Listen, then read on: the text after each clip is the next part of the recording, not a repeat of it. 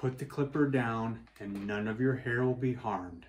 Son, let's just turn the clipper off and I'll cut your hair.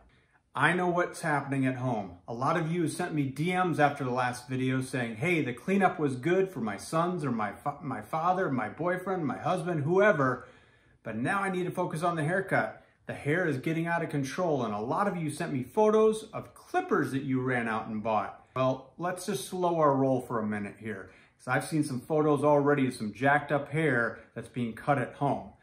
I know you're trying to make it through until you can see your barber or stylist, but let's make sure we can do things right in the process. I'm going to show you some basic things that can get you through until we can get out of lockdown and get back into the shops to see our barbers and stylists. The clipper kit you bought came with a series of attachments, guards. They go on the end of the clipper so they can determine the length that you're leaving behind. That's right, you're cutting hair, but you're leaving hair behind, and I'm going to show you how to blend that out. There's going to be a couple areas of the head that I work on. Things are going to speed up. You can rewind if you need to, but I'm going to show you how you can blend things out so you got him looking good, again, just to get by until we're all out of lockdown. Okay, let's cut some hair. The first thing I'm going to do is make a horseshoe parting to separate the top half of the head from the bottom half. Then I'm going to put a number 3 guard on that clipper. I want you to take a look at the angle of the clipper. I'm gliding straight up the head and moving up and away and cutting everything below that parting out. The guard on the clipper leaves a length behind. Yes, you're cutting hair, but you're leaving hair behind. It's important to be nice and smooth, even as you try to get around the ears, over the hairline, up to the part. Get it all as smooth as possible. If you have to take a couple passes, so be it. Just take it nice and slow. If you have too much moisture in the hair, that could be a problem too with a lot of clippers, so make sure it's kind of dry so you can glide through the hair and make sure that the clipper is cutting nice and smooth for you. Again, multiple passes are okay as long as you're following the path you need to be on, which is nice and smooth, easy strokes. As I finish, I'm going to put a number 2 on the clipper and work a little bit lower. I'm dropping it down because I want to create a tapered effect, a nice clean blend. And I'm working lower than I started with. In other words, the parting was great to start with and clean everything out, and now I need to drop down closer to the temple and below the occipital bone. My fingers will show you exactly where I'm gliding up and through. I'm just working in that area, working my way down the head shape. After this, I'm going to take that clipper and I'm going to take the guard off, and I'm going to work with the clipper without a guard. But I'm really going to be focused on the perimeter. Just tapering out that edge and getting all the fuzzy stuff over the sideburn, over the ear, on the neckline, the stuff that drives us guys nuts.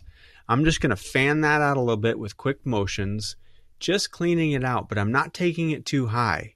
The big thing you'll notice with the clipper is I'm working nice and smooth.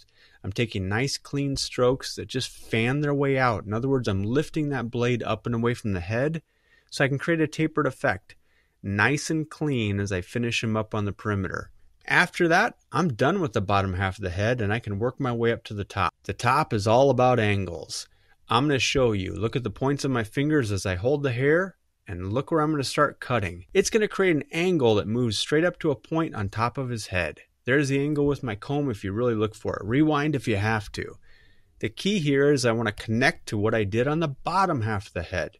That's right, I left hair on the bottom half of the head, and now I can grab it with my fingers, and I can see right where I need to connect. I can connect those dots, so to speak, and create an angle, and that makes it nice and smooth as I transition to the top half of the head. Look, the widest part of anybody's head is right there at the temples, and if I can create an angle here, I'm going to remove that length and that weight that builds up in that area. Hey, check it out. As I get to the front hairline, you're going to see me pull all of his hair back. That means I can leave all that length on the front because he wants to style with it. That's cool.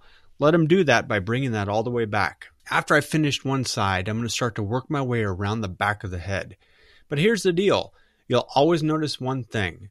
My finger angle stays the same. I'm angled up and down with a slight angle here, but I'm always connecting the dots. As I work my way around the head, you'll notice one thing. I always have my guide. In other words, the hair that I've left behind with my clipper work is always at the points of my fingers.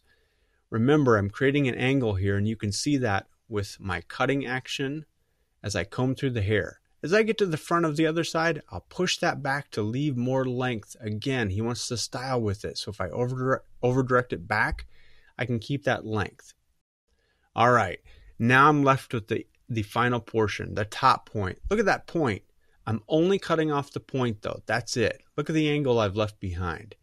I'm cutting that straight across, and that removes a little bit of a buildup of weight that may become unnecessary. As I get to the front, guess what? I'll over direct that back too. And now he's got enough length to style with. And hey, check it out. Hey, I may do some cleanup on the front hairline if the length's too long, just a little bit, but I've still left enough length to make him happy to style with. And I can put some product in his hair and style away, and he's looking good. Take it slow and easy, and you'll get there, and we can't wait to see you in the shop. Promise not to sneak those clippers again? Okay.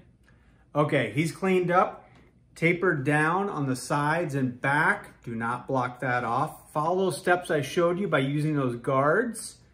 I left a little bit more length on top. Again, this is just to hold you over so you can get back inside the barber shop to see your barber and stylist. We're hanging on, we're hanging in there at Floyd's 99, and we can't wait to see you soon.